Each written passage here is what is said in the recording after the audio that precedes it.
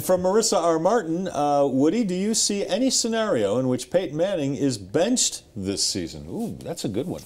John Elway wouldn't do that to Peyton Manning, and he'll make the ultimate decision. No.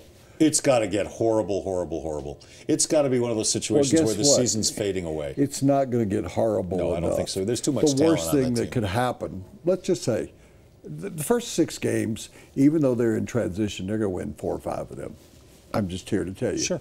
The second half's going to be harder.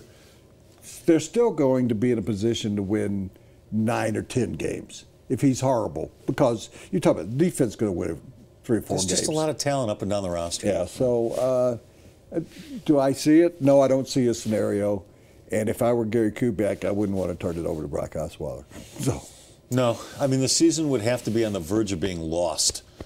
And even then, it would be a difficult decision for John Elway and Gary Kubiak. I can't see it happen.